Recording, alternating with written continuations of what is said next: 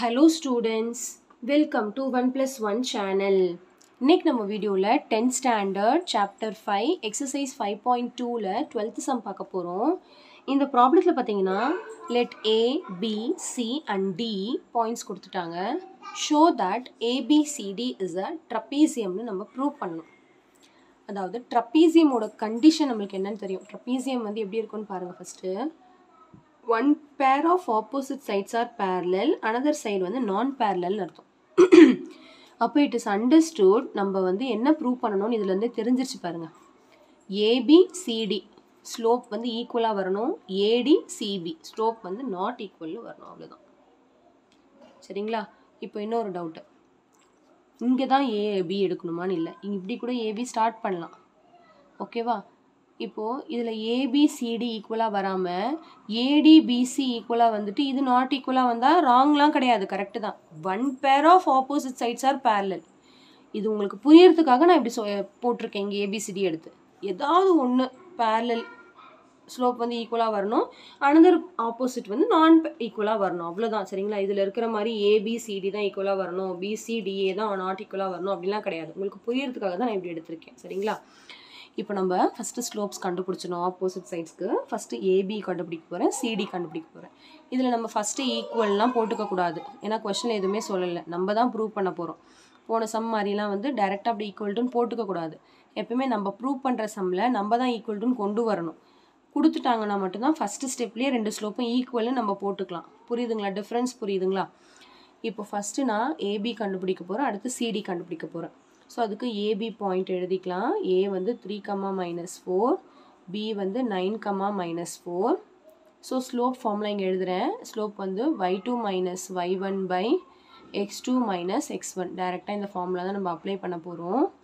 So first வந்து நான் slope of AB கண்டுபிடிக்க போகிறோம், அப்படியே டைரெக்டாக எழுதிக்கலாம். y2 - y1 சரிங்களா? -4 ஃபார்முலா மைனஸ் y1க்கு வேற ஒரு மைனஸ் இருக்கு, அப்போ ரெண்டும் சேரும்போது ப்ளஸ் ஆகிடும், +4 பை x2 - x1, அப்போ 9 - 3. ஸோ -4 + 4 0 ஆயிடுச்சு. 0 by 9 - 3 6. 0 by எனி நம்பர் 0 தான். அடுத்து ஸ்லோப் ஆஃப் CD கண்டுபிடிக்க போகிறோம். ஸோ நான் இங்கே எழுதிக்கிறேன். C பாயிண்ட் வந்து 5, -7. D பாயிண்ட் வந்து 7, -7. ஸ்லோப் ஆஃப் CD அதே மாதிரி தான் y2 - y1 -7 minus formula minus, இங்கே ஒரு மைனஸ் இருக்குது, அப்போ ரெண்டும் சேர்ந்து ப்ளஸ் ஆகிடும், +7 ஆகிடும் பை x2 - x1 7 - 5. -7 + 7 வந்து 0 பை 7 - 5 வந்து 2. So 0 by 2 is nothing but 0. அப்போ இது ரெண்டும் ஈக்குவலாக வந்துருச்சு பார்த்தீங்களா? அப்போ இதில் இருக்கிற மாதிரியே வந்துருச்சு. அப்போ it is understood slope of AB is equal to slope of CD வந்துருச்சு. இப்போ அடுத்த ஸ்லோப் நம்ம நாட் ஈக்குவல் டு வரணும், அப்பதான் ட்ரபீசியம்னு அர்த்தம், இல்லைனா இல்லைன்னு அர்த்தம். இப்போ அடுத்த ஸ்லோப் கண்டுபிடிக்க போறேன் ADக்கும் BCக்கும். சரிங்களா? ஸோ A பாயிண்ட் எழுதிக்கிறேன் 3, -4.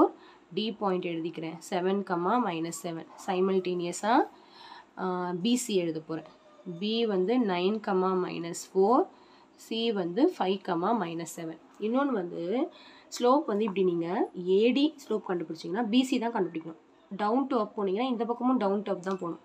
DA அப்படின்னு கண்டுபிடிச்சிங்கன்னா D பாயிண்ட் ஃபர்ஸ்ட் வந்துடும் இல்லையா? அப்போ CBன்னு தான் ஃபர்ஸ்ட் எழுதணும். புரியுதுங்களா? ஆர்டரை வந்து சேமாக தான் எடுக்கணும். ஸோ ஃபஸ்ட்டு நான் வந்து ஸ்லோப் ஆஃப் AD கண்டுபிடிக்க போகிறேன். அதே மாதிரி தான் y2 - y1. இப்போ -7 மைனஸ் இன்டு மைனஸ் ப்ளஸ் ஆகிடும் 4 by x2 - x1 7 - 3. -7 + 4 வந்து -3 வரும் by 7 - 3 வந்து 4. அப்போ -3 by 4 அப்படின்னு வந்திருக்கு. அடுத்து ஸ்லோப் ஆஃப் BC அதே மாதிரி தான் y2 - y1 -7 மைனஸ் ரெண்டு சேர்ந்து ப்ளஸ் ஆகிடுச்சு 4 by x2 - x1 5 - 9. -7 + 4 வந்து -3 வரும், 5 - 9 வந்து -4 வரும். ஏன்னா சப்ராக்ட் பண்ணிவிட்டு பெரிய நம்பரோட சைன் தானே போடணும். இந்த ரெண்டு மைனஸும் கேன்சல் ஆகிடுச்சுன்னா நம்மளுக்கு 3/4ன்னு வந்திருக்கு. இது ரெண்டும் ஈக்குவல் கிடையாது. இங்கே மைனஸ் இருக்குது, இங்கே மைனஸ் இல்லை. ஒரு மைனஸ் இல்லைனாலும் ஈக்குவல் கிடையாது தான். அப்போ it is understood slope of AD is not equal to slope of BC. So therefore the given points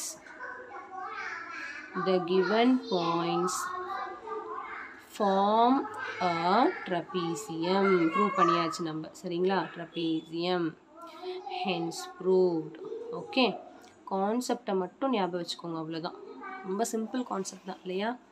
parallelogram மாதிரியே தான் இதுவும். அதில் வந்து ரெண்டு ஆப்போசிட் ஸ்லோப்பும் ஈக்குவலாக வந்துச்சு. இதில் ஒன்று தான் ஈக்குவல் வரும், இன்னொன்று நாட் ஈக்குவல் வரும். ஓகேவா? ஸோ கண்டிப்பாக இந்த சம் நல்லா உங்களுக்கு கிளியராக அண்டர்ஸ்டாண்ட் ஆகிருக்கும்னு நினைக்கிறேன். So thank you so much for வாட்சிங் ஸ்டூடெண்ட்ஸ். Bye bye.